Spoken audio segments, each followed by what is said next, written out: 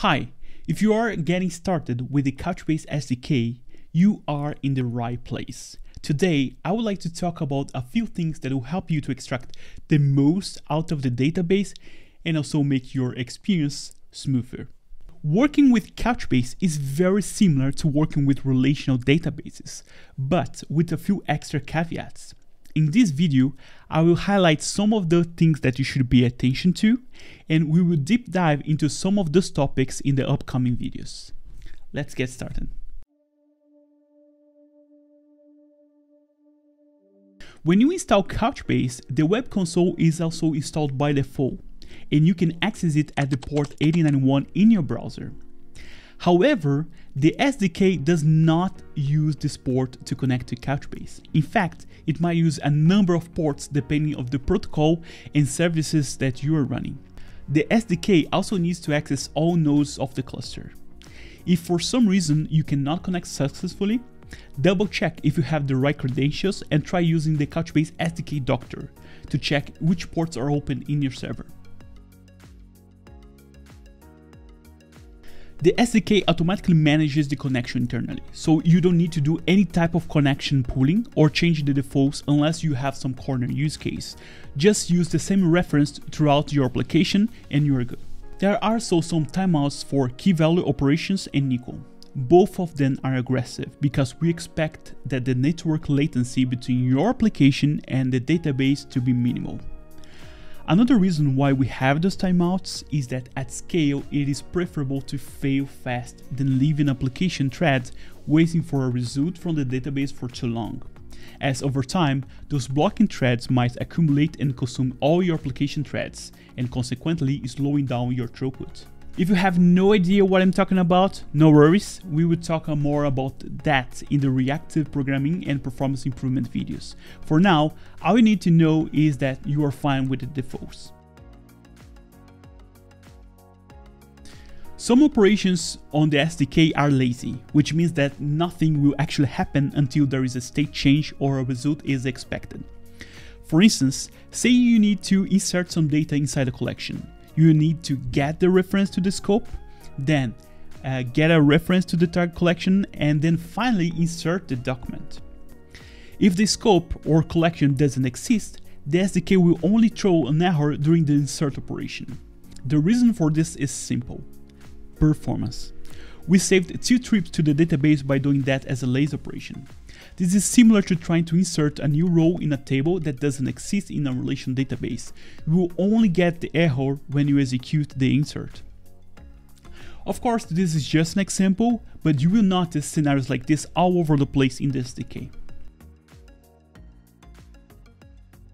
Whenever you execute an operation using the key of the document in the SDK, like an insert, an upsert, update, or delete, Couchbase uses under the hood the key value engine. The advantage here is that because of the architecture of the database, you can execute those operations on the sub-millisecond level. If you want to understand why, click on the pop-up banner up there or follow the link in the description. You can also use the key value engine to update and retrieve parts of your document. The sub-document API uses a path syntax to specify attributes and array positions to read or write. This makes it unnecessary to write an equal query or transfer the entire document over the network when you only need to make a small modification. Say you need to remove the free parking attribute and add an alternative email for this hotel. Using the sub-document API, you could do the following.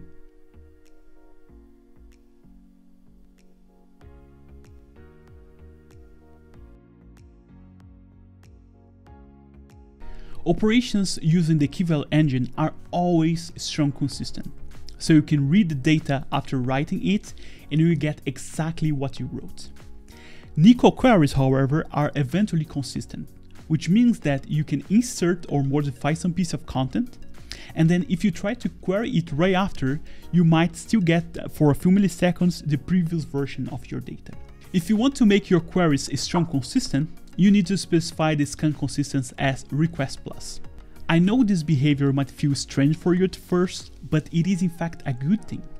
In many databases, whenever you modify something, you won't receive the acknowledgement back until the database has been persisted and all indexes have been updated, and as you expect, this might take a while. As in most scenarios you won't be reading the data that you just wrote anyways, we prefer to update the indexes asynchronously. And if by any chance you need to read the data that you just wrote, you can simply specify request plus. By default, writes in Couchbase are written to our target node, and from there, the mutation is sent to any configured replicas. This replication is done memory to memory, and this whole process happens in just a few milliseconds. Your application receives the acknowledgement back as soon as the write in the memory of the target node is successful, and the server asynchronously replicates and persists the data to the disk. However, if for some reason your server simply explodes just before it has the chance to replicate and persist the data, some information might get lost. You can change that behavior by specifying the durability of your operation.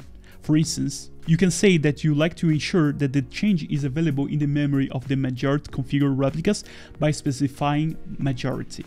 Or, the same as before, plus the data persisted to disk on the active node by specifying majority and persist to active.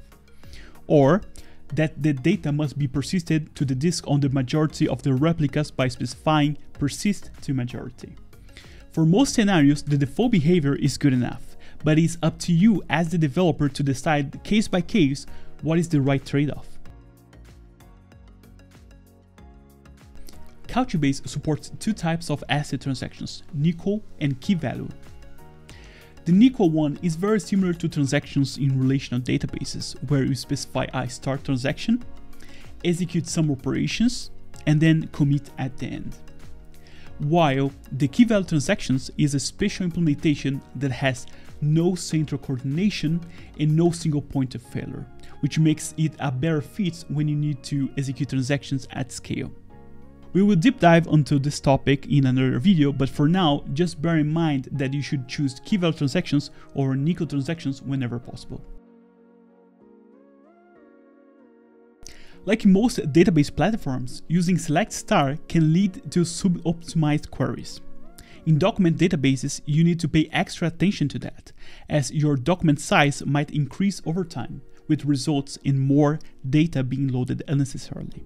In Couchbase, we also have a feature called covering indexes that help your queries to run even faster.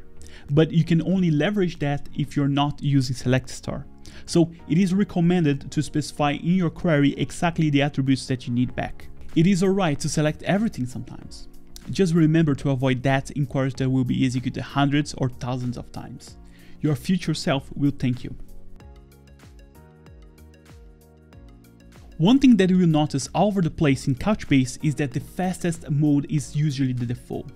Then it is up to you as the developer to decide when you want to trade performance for something else. In the relational world, some developers like to treat the database like a black box. They just throw data in it and expect that someone else will optimize it later. But when it comes to the distributed and highly scalable databases, a good portion of your performance is decided during the development time. That's why you cannot ignore the database architecture, as some operations are simply cheaper than others. So if you haven't spent some time yet reviewing Couchbase internals, I highly recommend you to do so before going any further. Thanks a lot for staying to the end. See you in the next video.